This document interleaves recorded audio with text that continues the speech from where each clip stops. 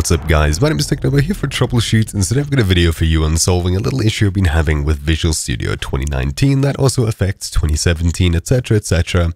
I'll go ahead and show you before I get into it. Basically, I downloaded a project, opened up the sample, and of course I'm missing a few libraries. On the GitHub talking about this, I can either build it myself or go ahead and install it from NuGet, which I could very easily do by running a simple command. But when I go across into Visual Studio, go to Project, Manage NuGet Packages, and I see this window over here. Up at the top it says Unable to retrieve results from one or more sources, NuGet.org. If I go to Show Errors and Output, you can see them down here. Error occurred while restoring NuGet packages, unable to load the service index for source. An error occurred while sending the request. The request was aborted, could not create SSL/TLS secure channel. And if I go ahead and control click on the link to open it in Chrome, you can see that it's functioning absolutely perfectly, and it's even HTTPS. So it makes no sense, right? Well, apparently this has something to do with your proxy, and I'm guessing that's what it has to do with mine.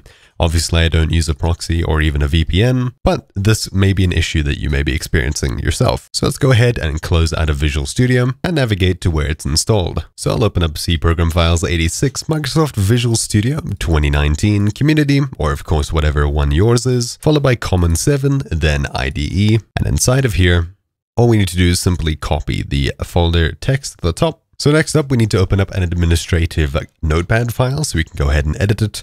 So we'll go into Notepad like that and click Run as Admin or right click Run as Admin. Then we'll simply hit Ctrl O to open, navigate to the folder. We'll change it from text documents only to all files. Then we'll open up devenv.exe.config. So this one over here. We'll hit Open and you'll see this over here. Next up, we'll be scrolling all the way to the bottom to where it says system.net as such. If you're using a different notepad or even here, you can Control F and search for system.net inside of bigger than and smaller than brackets, similar to HTML. Find next, boop, there it is over there.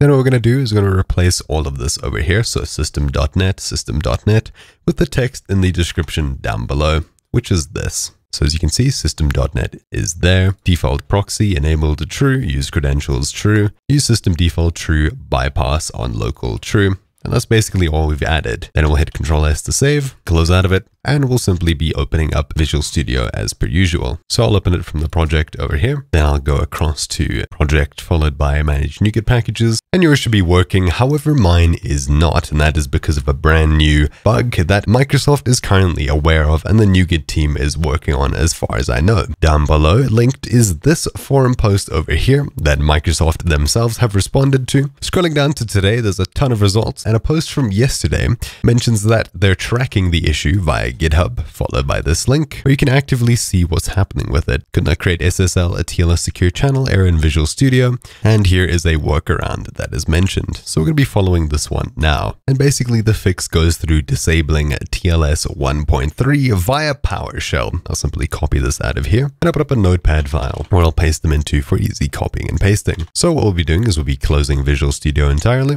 opening up Windows PowerShell as admin, and we'll basically be copying and pasting these in one by one. So paste in that one, I'm right clicking to paste, so Control C, right click in PowerShell, and we're going through each one of the items on this list here as such. Now, as far as I know, you can also save this as a .ps1 file.